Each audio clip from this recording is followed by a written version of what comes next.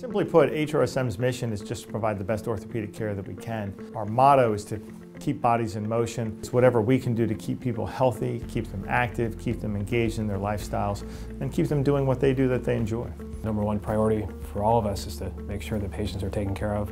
We need to specialize and sort of provide a unique approach to each patient, because each patient is different.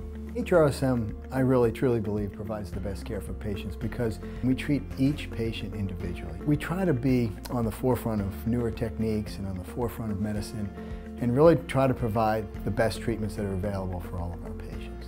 I prefer to be in a small community setting where I can really get to know my patients. I can see them not just in my office, but either out at the grocery store or at a bank and be able to say hey to them. Or for anybody to be able to come up to me and say, my neck is hurting, my back is hurting. Do you think it's something you could help me out with? Absolutely, just come to the office and come see us. In a smaller setting or smaller community, it's really nice to be woven into that fabric. At HROSM, we have orthopedic surgeons, sports medicine physicians, podiatrists, physical therapists, in addition to pain management physicians. We're here to provide quality and up-to-date care for patients who have sustained injuries or have illnesses that involve their bones and joints.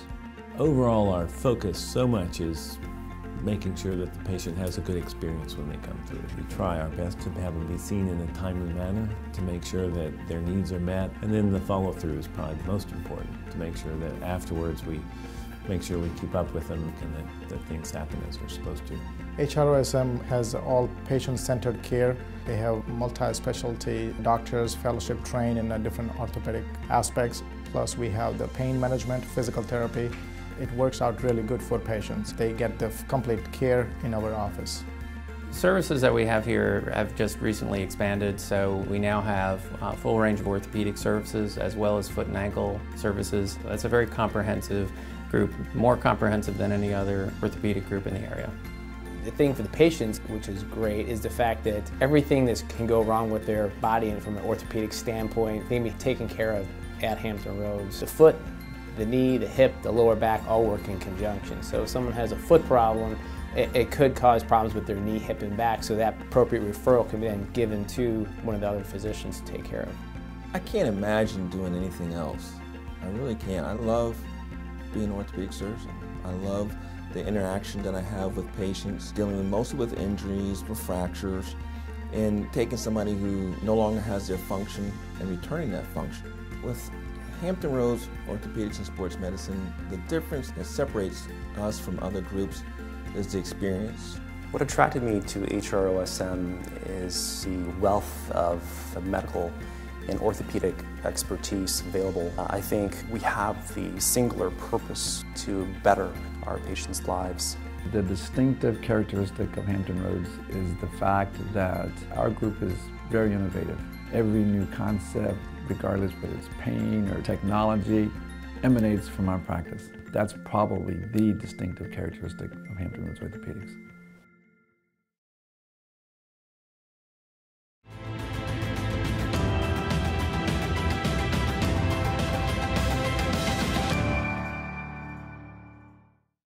Orthopedics is probably the most carpenter-based, which is kind of the way I grew up. When I got into medical school and was looking for which way to go, I think orthopedics was the first one that actually used drills and saws and things that I was used to. When I got to try orthopedics during medical school, I said, oh my goodness, this is like being back in my dad's workshop. And the combination of taking care of patients, but also being able to use tools to fix things, to actually fix problems that people have with their bones and joints has been really wonderful and turned out to be a good choice for me. I like being hands-on. I like the sports medicine aspect of it because I love using the power tools, and I love the immediate feedback you get with patient care. And we can take someone who basically is wheelchair bound one day, and the next day they're walking, and you give them back their life, and it's really rewarding. We always provide the most innovative care. We've been the leaders in almost every facet in total joints, from the jiffy hip to the quad sparing knee to custom knee replacements. We've been really on the forefront of all these issues as they come through the research industry. We actually participate in a lot of research to help develop and test the longevity of the implants that are being used. The primary goal of Hampton Roads is to be as innovative as we can. I have in my left hand this very shiny disc. This disc was designed to be put in the knee between the femur and the tibia. What's distinctive about this group is that none of us put this in. I've taken out a lot of these because they all failed. So you got to be able to vet a particular technology to decide whether it's good for your patient or not. Contrarily, take this implant. It's designed to solve one single problem. This goes into the tibia just like this onto my knee. This piece of equipment is truly an innovative process. We chose to put this in. We vetted it, we looked at it, we studied it to be able to discern between what's not so innovative and what truly is innovative. There's a big push for minimally invasive surgery. I think the more important point is surgery that's done properly. The word minimally actually means the least amount necessary, so the surgeries we all do, I hope, are minimal, where we're doing the least amount necessary to get the job done. Do it in a way that we harm the patient as little as possible to get them better. In 2005, December 2005, I started doing the anterior approach. Started doing it full-time in March of 2006. I believed in it, and most importantly, the patients did really well. I kind of became known as the hip guy, and what I'm probably most proud of, it changed the way hip surgery is done in this area. The direct anterior hip is probably a great way to do a total hip replacement in order for a person to restore his function and begin his normal quality of life in the most rapid way. Probably the biggest thing that we're using these days as far as knee replacements goes with the Mako system, which is a computer navigated system. No matter how you do any of these procedures, right? Number one thing you have to do is they have to be well positioned and well fixed. What the Makoplasty allows you to do, or helps you do, is positioning the components accurately. The computer has a robotic arm that you program based on a preoperative CT scan, and you can pre-plan exactly where you're going to put the implant in. The robotic arm helps guide you so that you take away only that bone that's required, and you can do it through a fairly small space. And so even though I'm still doing the operation, I use this robotic arm to then assist me based on the information that I gave it, so we can accurately position the components. And you can use it for both hip and knee. For shoulder disease, there are sort of three groups of patients. There is a young group. These are people who have generally instability is the most common significant problem that they get into. That dislocations, partial dislocations, things that happen with sports. As you get into middle age, generally begin to get problems more with their rotator cuff. And then in later life, they begin to get arthritis. And so we take care of that series of problems in this different age patient groups. So we're trying to get patients back on their feet without the surgery. But if they don't respond or they have a condition that needs surgery, we're able to provide top-notch care that's amongst the best and most innovative that's out there. I think, like most doctors, the part that I love about being an orthopedic surgeon is being able to help people. That's a big part of our job. Almost everybody that's coming in has some kind of problem. They have some kind of pain, there's some kind of issue, and what we can do can change that. And that's where I think experience is so important. I honestly think there's not one thing that I haven't seen or experienced in the OR. It's the reward of seeing the patients come in the office and being thankful. It's surprising how many patients come in and give you hugs and say, "You changed my life," and so that just makes you want to do more of it.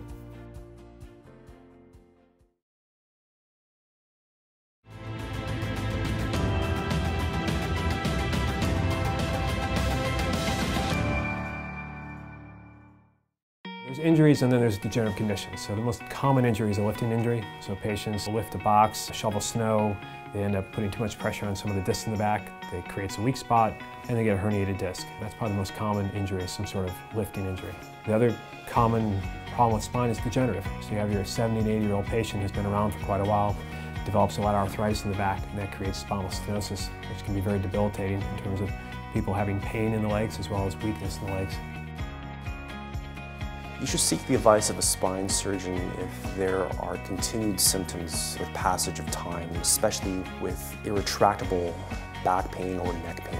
Unlike a total knee or total hip, you're dealing with very large bones, very large structures.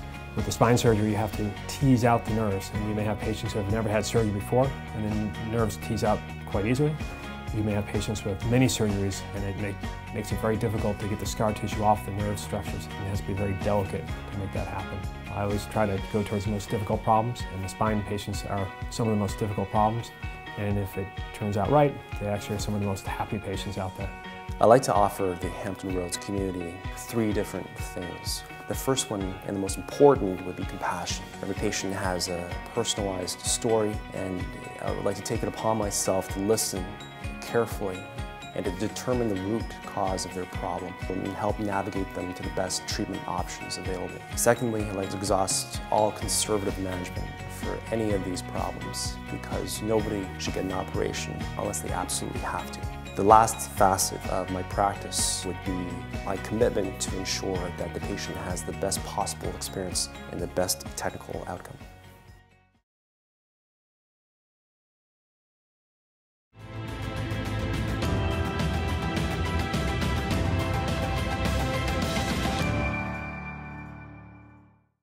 I was volunteering at a hospital in the Shenandoah Valley, and a good number of those people came into the hospital and they had diabetes and had other problems with their feet and their legs, and a good number of them were so far gone that they'd wind up losing their legs. It really kind of shocked me that people who had diabetes could wind up losing parts of their limbs because of lower extremity complications.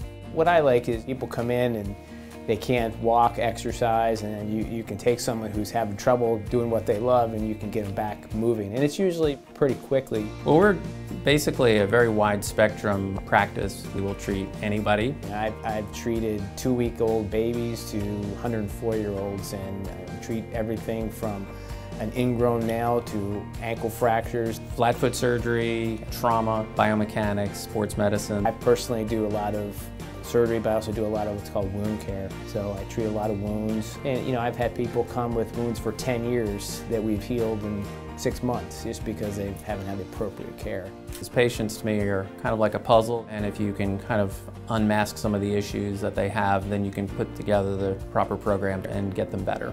Nowadays, everybody wants to be active. If your feet hurt and you're walking differently, that affects your knees, your hips, your back. So by getting someone's foot better, that gets them back to being active. Well, we try to size up exactly what their lifestyle is, what their goals are, and everybody's a different person. We need to go ahead and kind of customize our way of treating them to help them get better. So it's all about the patient. The big thing with being a podiatrist is you get to help people right away. A lot of times they come in and they can't walk and they leave and they're walking and they're doing better. They're happy, and that's all people want to be able to do is get back to their life and get back to activities.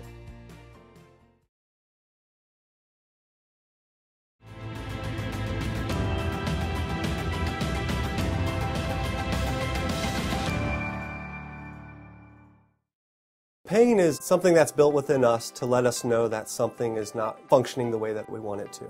And that doesn't mean that all life needs to halt at that moment. My job is to provide as many options as possible for those patients so that you're tailoring it to their injury or the treatment that they need without putting them at more harm's risk by trying to help them in that process. I believe in treating every person that comes into the office as an individual, taking the time to listen to someone's story and hear how the pain is impacting his or her life, figuring out a plan that's tailored specifically to that person to improve quality of life and restore function. I treat many different types of pain from the spinal column, including the neck and the low back, as well as the peripheral joints such as the shoulders, hips, and knees. The pain could be due to arthritis, spinal stenosis, a herniated disc, or a problem with the nerves. 20-25 years ago, there were not many options, either pain medicine or surgery. But nowadays, there are several new aspects open up to manage the patients besides putting them on a high dose of narcotic pain medicine or go with the surgical options. My specialty is sports medicine and pain management. That allows me to help my patients from younger kids who is in school, have some injuries, or some older people with the acute and chronic lower back or neck pain. My specialty allows me to help them get better and go back to their routine life without having much pain.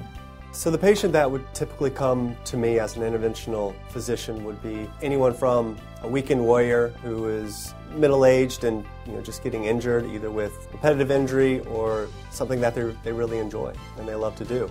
The other population would be your aging population, that we all, at some point in time, get to the point of joints that hurt, degenerative changes, and arthritis that is a normal part of aging. I believe in a many-sided treatment approach to pain, which uses medications, physical therapy, minimally invasive procedures, and alternative therapies as well. If you look at their lifestyle, most of the people nowadays are involved in some kind of activities. They would like to be physically fit. When they are in a pain, they can't keep up with their activities, they cannot keep up with their job or with their kids. So it's very important that we get them out of pain, put them back into their routine life.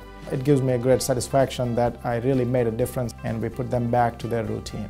I want to do everything that I can to help people who suffer from chronic pain get back to doing the things that they love and want desperately to be able to do again.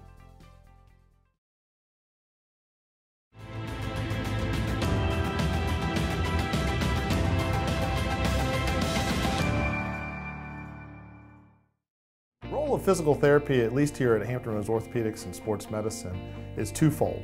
We try to help a patient to avoid surgery, if at all possible. However, if the necessity arises for somebody to have surgery, we of course are here to rehabilitate them from that surgery and try to get them back to their full potential. Our clinic is very special because as a group we have over 100 years of experience between us. We provide one-on-one service. If you come here for your therapy, you will have a licensed therapist, either a PT or a PT assistant, perform your treatments with you every visit. When patients go for outpatient care, it relies on that therapist contacting us or us contacting them. When the patients come here to our therapist, the therapist can simply just walk around the corner and we can kind of brainstorm together and we can adapt our treatment program on the fly to that much more quickly, much more readily. So many of the things that we see are the result of exercising, overuse. Sometimes, the use of therapy to get people back, especially after surgery, that's huge. Getting people's range of motion back so they can function and walk correctly. So if you get them into therapy, get them moving and get them back to their everyday activity, that's always beneficial. Our staff has been together for over 12 years. They're people that I know I can depend on to do a great job in any situation. And it goes for the whole staff. The whole staff is really outstanding. Most everybody is willing to bend over backwards to help anybody in here perform to their utmost ability.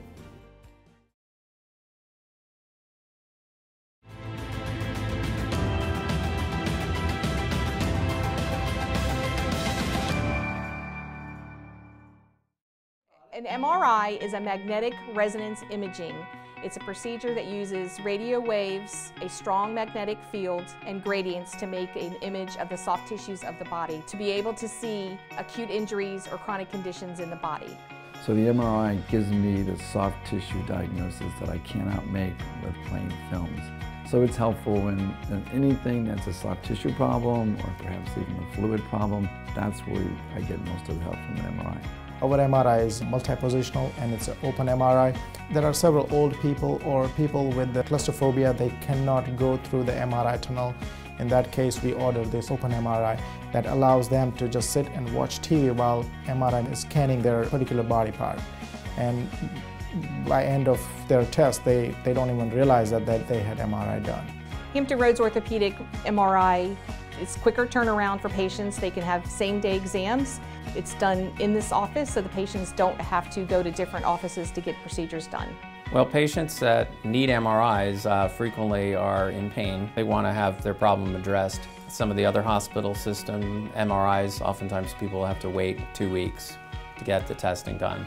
And now they'll go ahead and they'll keep the MRI here open 8, 9 o'clock at night, Saturdays, Sundays. So really it's all about accommodating the patients and servicing them.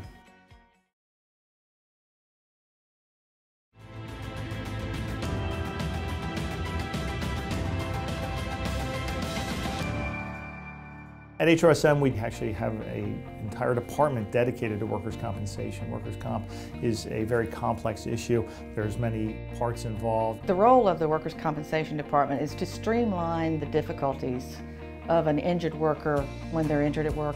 with the employer, the case managers, and the insurers. My role was to come here and help the doctors work their way through that maze. Workers' compensation patients are a very special group of patients. Our main goal is to get the patient back to work in a safe manner, in a speedy manner, so that they can function at work in their normal capacity. The advantages of having our physicians handle the workers' compensation claims is that they now have an understanding of what is needed both by the patient, by the insurer or the employer when there's an occupational injury. The responsibility of the employee is to report their injury as soon as possible, to get medical treatment as soon as possible, and we have to make sure that the injured worker is authorized and they're covered and they're not responsible for a large medical bill in the end. You know, with workers' compensation, we do understand that there is a lot of costs involved on both sides, and we do try to be sympathetic and understanding of both sides of that. You know, the employee is missing out on time at work, and they're missing out on their income, so we want to try and take care of them to return them back to work as soon as possible. If at any time someone is injured and they're not quite sure whether or not it's an occupational injury, it can be very confusing. When they come to see a doctor, if they feel for any reason that it could be an occupational injury, they should tell the doctor so they can actually send the patient to my department and we can help walk them through the steps that they need to go through in order to determine whether or not they did sustain a compensable injury with their employer.